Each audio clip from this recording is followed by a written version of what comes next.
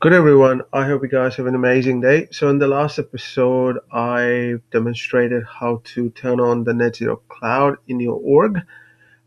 We briefly touched upon the permission set license as well, right? So today, what I'm going to do, I'll talk about a little bit about the data set, why data set is important. So what I'll do, so I'll go to the setup here using this gear cog icon.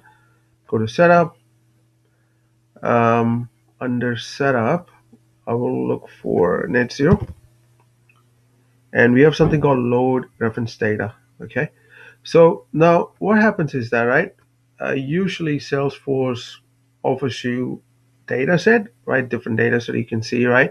And this is important because obviously using net zero cloud to make a business decision around your business carbon emission or energy use, or obviously you need to compare it with something, right? And to compare it, you need to have a data set from a government agencies. So Salesforce do provide you with those information. Uh, so if you come here, like load data set, you can see contains a lot of data set information like building energy intensity. So you can go through each one. It will give you information. Like for instance, building energy intensity. It loads commercial building energy consumption survey. So you get this from this CBECS, right? That includes building energy intensity and building energy value intensity value that is used in building energy intensity calculation. So to calculate the intensity calculation, you need to have the reference, right? And you can use this data set. Now, that's all good, right? And as you can see that this data set is up to date because we don't have any option called new version or upload. Okay. All right, that's cool. And then we have something called procurement, which talks about um, uh, it loads the reference data to convert amount spend amounts in procurement data to carbon emissions in tons of carbon dioxide equivalent. Okay. And then we have all travel emission factors. You usually spoke about scope 3, right? So that's one of the reasons why I mentioned about different scopes, right? Scope 1, scope 2, scope 3. And I did mention, if you remember, that scopes will be, the concept of scope, right, will be more often discussed when we deal with different aspects within the net zero cloud. So as you can see, that air travel emission factors is talking about the scope 3. Now, this data set is new. I don't have an updated version of the data set. That's why you can see that I have an option called load a new data set version, right? So obviously it's important to keep your data set up to date to give the business user the real time or the accurate information about the energy consumption and other stuff they're trying to measure. Yeah.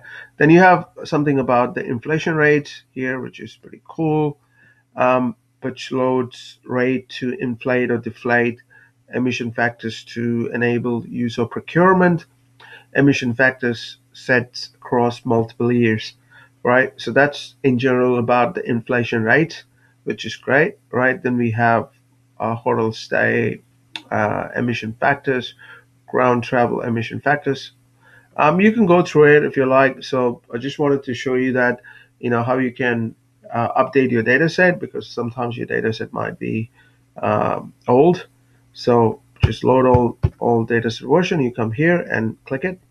Data loading process can take some time, so it will take some time. So now, how do you make sure that all this data is up to date? So what you can do, you can go to Net Zero Cloud app, and under Net Zero Cloud app, you can scroll down here. You can see, come on, you can see all these options here.